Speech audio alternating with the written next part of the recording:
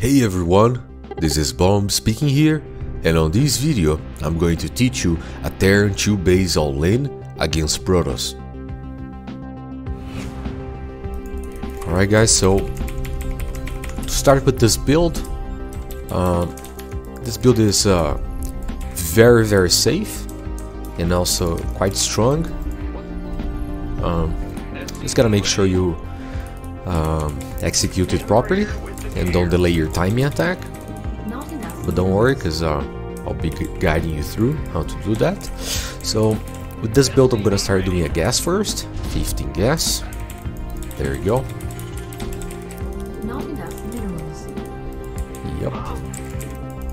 Keep producing. Additional supply depot. 60 now. I'm gonna drop down my barracks. Also, just so you know, I'm gonna leave the Not enough minerals. build order written for you down in the comment section or in the video description. I don't know, but somewhere down there you're gonna find it. So keep producing them. So this build, because Protoss has been playing so aggressive lately, and then sometimes like a single adept arrives and makes your life a nightmare, what we're gonna do is we're gonna do a barracks factory then expand, instead of expanding right after the barracks. You get it? Yep. Alright, so 100% the barracks. I'm going to make now a factory, marine, orbital. Now I'm going to make the second supply right here in a way that I can see all of this, but it's not close to the cliff. So this means that he will not be able to snipe my supply, and at the same time I have some brief vision of down there. Yeah. Anyways, so keep producing. Make sure you keep the supply away from the edge. Don't want to get it sniped. Yeah. Now another great thing is that because you go marine right away, it gives you the capacity to deal with any early probe bullshit, right? Those motherfuckers come and can even allow you to build your command center. Not gonna happen with this build. Now 100% effect, you drop down attack lab, expand. Drop down a supply now. Another marine. You wanna make up to 4 marines. Get all my law. Okay, there you go. I'm gonna drop down a cyclone. The 75 minerals you get after the cyclone, I'm gonna drop down the gas. Reactor on the barracks whenever the 4th marine finishes. Now I'm gonna go down to the low ground and build my bunker. Now keep in mind that 3 minutes is usually the time that the adept or the stalker is gonna arrive here to start poking you. So be a little bit more aware. But don't worry, because in case you lose your marines, your cyclone pops and you're fine. Okay, so I'm gonna change the rally point from the main to the natural. Now I'm gonna make a siege tank with the next 100 gas after the cyclone. The next 100 gas after the cyclone, I will be dropping down my starport. So let's wait for that. It's almost time. There we go. Get the marines inside the bunker. You can send the cyclone now to the main base, because if he comes with Oracle, not very fun, is it? Okay.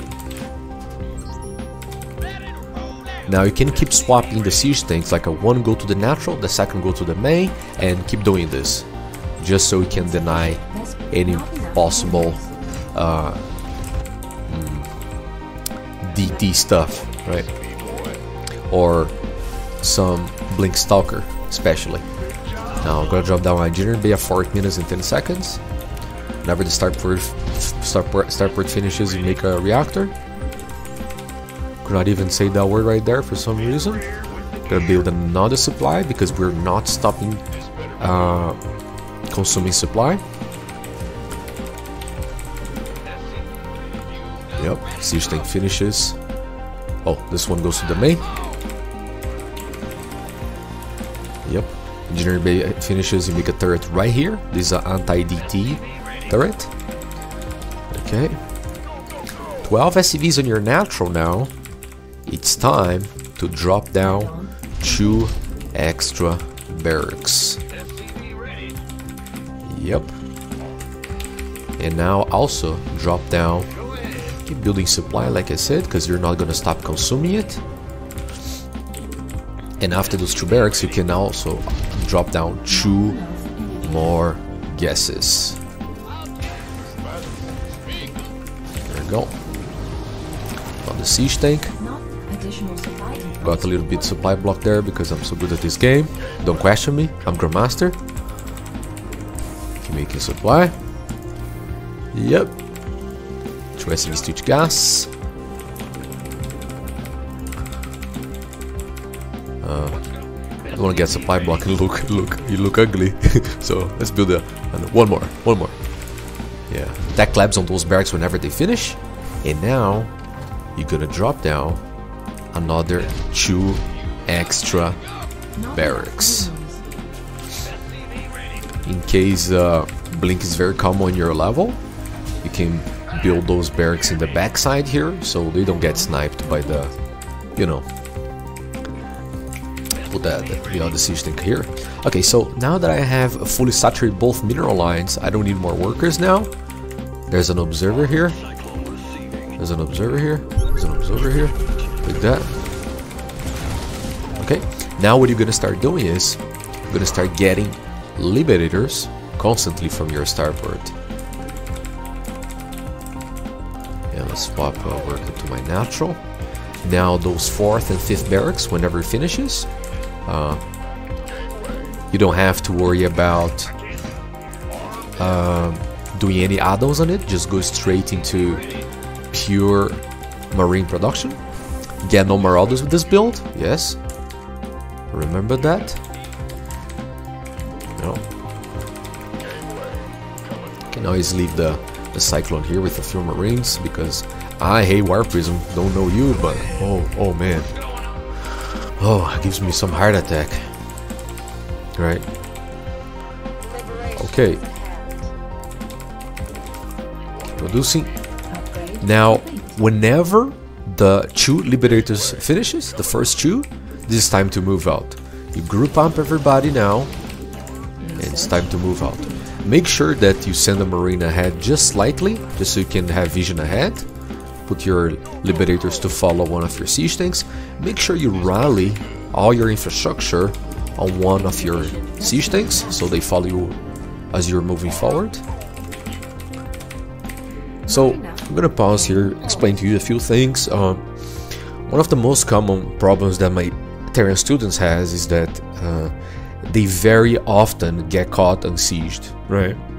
So one thing I forgot to mention here is that whenever you fully saturate the 2 mineral lines, you stop throwing mules down because you need that energy to scan and see where your enemy is, so you don't get yourself caught unsieged. Okay? So, oh, my dog's barking. So now what we're gonna do is, whenever I cross like a 50% of the map, I'm gonna scan to identify my enemy position. So as you can see, now that I have identified, I know I can measure where and when I'm supposed to siege up. So I'm gonna siege up right here. Now the computer is gonna bug out, right? Because it will. Maybe later I might make a video of me doing this on a real game and how I execute it. Just make sure that when you do engage, you do not engage from the middle of the map. You want to engage like from the corner, so he can only have like a 1 or 2 ways to attack you. If I would be like in the middle of the map, I allow the Protoss to position so many ways that he might attack me from multiple angles, and that's terrible, right? It decreases the capacity of your splash damage from the siege tanks. And also now what you do is you just keep leaping frog slowly forward. Make sure you don't get caught unsieged. I suggest that you only unsiege 1/3 of your units in advance at a time, no more than that. Do this very, very slow, very carefully. Another tip that you can do is you can bring an SCV with you, and you build like a sensor tower here within your army, because this is gonna help you to foresee where the enemy is coming. Can be a great tip to making sure you know exactly where your enemy is coming from. And then as you move up, you crawl forward slowly and surely. Eventually you choke him, and then you can just kill him. This moment here, I'm gonna advance my Liberators very aggressively because he's so far behind. There we go. Okay, snipe those one here. Just make sure you only stim when he really engages, you know. Don't panic and then go stimming right away, you know. Yeah. And behind this, just keep reducing, keep spending your money, keep advancing slowly until you kill your enemy. Alright, and that's the build. Look at that. Keep advancing very slowly. So if I got supply block, that's a great sign. It means that I have already won the game because no people died. Make sure that you do not build more supply when you're attacking, because chances are that you're gonna lose a lot of supply. And that's it, guys. Just try this build out and let me know how it goes.